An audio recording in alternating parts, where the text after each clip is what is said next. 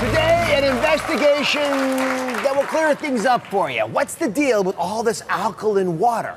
This new health trend is everywhere, but what are the real benefits? We're about to reveal those results in our first ever water experiment to find out the answers. Is it more hydrating? Can it help with acid reflux? Does it even make a difference? Here to help uncover the truth is Dr. 𝗵𝗻𝗃𝗃𝗏, who knows so much about this stuff. As health hype around alkaline water like I've rarely seen. What is all the buzz about? Oh, there's a lot of hype about it. In fact, alkaline water is everywhere, and a lot of companies say that it has a lot of benefits to your health. Now, they also say, many of these companies, that alkaline water can also balance your pH. And many people feel like you have to balance your pH, or they do it or want to do it because they feel like it will help protect them against certain diseases or reduce inflammation, even protect against things like heart disease or obesity. But the big question is there really science and evidence and scientific information to really back up these claims? That's the big question. All right, so listen, before we even get to whether these claims are real or not, let's talk about what's actually in alkaline water and how is it different from regular water. Yes, so we've got our regular water, plain old, good old water, nothing's in it. Yeah, notice all the ingredients, yes. right? Nada, empty. Nothing, okay? Then we've got our alkaline water here. So this is purified water, but it's got some extras that you can't actually see. Things like calcium, magnesium, potassium, and we've got something else, sodium bicarbonate, which is actually baking soda, right, believe it or not. And these are the ingredients that help make alkaline water more alkaline and less basic. Right, so it doesn't matter if it's there or not. Acidic. Right, less acidic. Right. Acidic, Right, yes. but it's there, so just take that into account. Yes. So let me give you a breakdown of the pH scale that you never saw in school. All right, so first of all, it ranges from 0 to 14, right? That's it, you got 14 numbers to pick from. 0 is the most acidic, 14 is the most alkaline. Now, foods like limes and pineapples, they fall on the acidic side. Foods like avocados and potatoes, they're more alkaline, right? Tends to be the healthier foods are alkaline. Water is right smack in the middle, right? It's neutral. It's a 7. That's in between 0 and 14. Alkaline water falls in around 8 or 9. So it's just a little bit on this side. That's important for your water to be alkaline. Or does it really matter? Let's answer that. Let's go through the biggest health claims to find out if this water actually makes a difference. The first claim, alkaline water can neutralize your body. Rima drinks alkaline water because of that claim. I do. Why do you want to neutralize your body? I read that it slows the aging process and increases energy. So for me, that seems like a win-win. Oh yeah, who wants to age faster and have no energy, right? Yeah. So we actually looked into whether drinking alkaline water could change your pH. So that's the first thing, right? Because if it changes your pH, maybe that has that benefit. And actually, I couldn't find a single study showing that it actually changes the pH in the blood. Now, I'm going to admit the fact that pH might change inside your cells, other things might be going on, but as far as the doctor can measure, we can't discern it. Dr. 𝗃𝗏, why do you say that we don't need fancy water in order to maintain the pH? No, and I agree. And slowing the aging process sounds good to me too, don't get me wrong. But you know, the thing about it is our bodies do a great job of neutralizing and managing our pH on its own. It actually does it by itself, which is a really wonderful thing. By the way, you look just fine. Young and energetic. You do. Right. Next claim, alkaline water is more hydrating. Now to find this out, we set up an experiment measuring, we measured pee. How else can you measure hydration?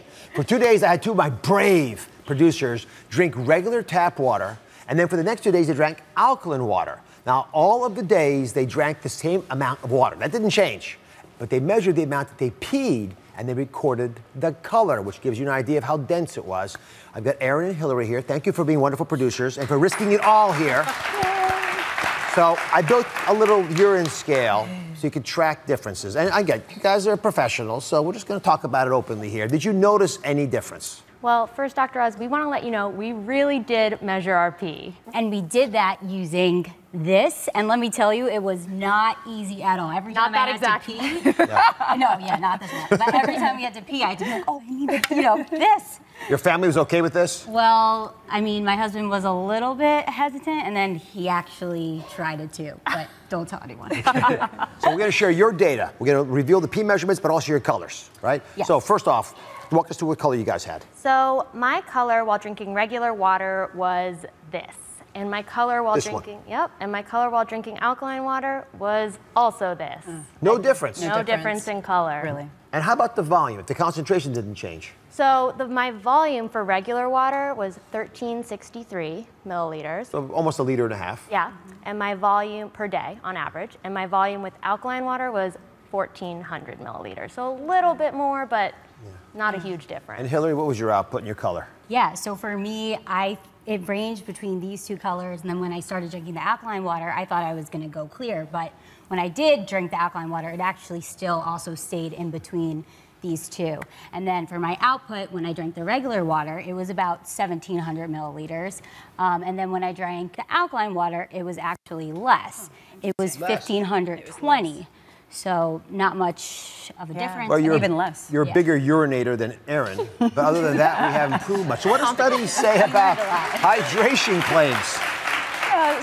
So there are some people that do feel like or think that alkaline water helps with hydration better than regular water, but honestly, the studies we don't really have a lot of good scientific evidence to really back up this claim. So that's really where we're left. We just need more studies. I respect your dedicated service. Yes. Thank you, Erin and Hillary. Going over here. The next claim is that alkaline water will reduce heartburn. Now, this is a really important one because it sort of makes sense that it might. Yeah, there are parts of it that do make sense. Right, this is the one where it's like, okay, as a physician, you know, and with this one, maybe it's possible that alkaline water could affect a heartburn. You know, there have been some studies that suggest that this might be the case, and one study in particular actually showed that alkaline water kind of deactivates a digestive enzyme called pepsin that plays a role and can play a role in acid reflux. So, you know, that was a laboratory study. We need more studies, but the truth of the matter is, could alkaline water maybe make a difference with acid reflux? It is possible. So it's in your own home. If a relative, someone you cared about, had acid reflux, would it make sense? Would you think it's worth it? You know, I actually think if the person has an underlying healthy body and is doing well, I would say maybe giving it a try may not harm you. Maybe give it a try and see what you think. I'm intrigued by this reason, but I'm not so excited about the other reasons that you heard today. Up next, water has never been so trendy.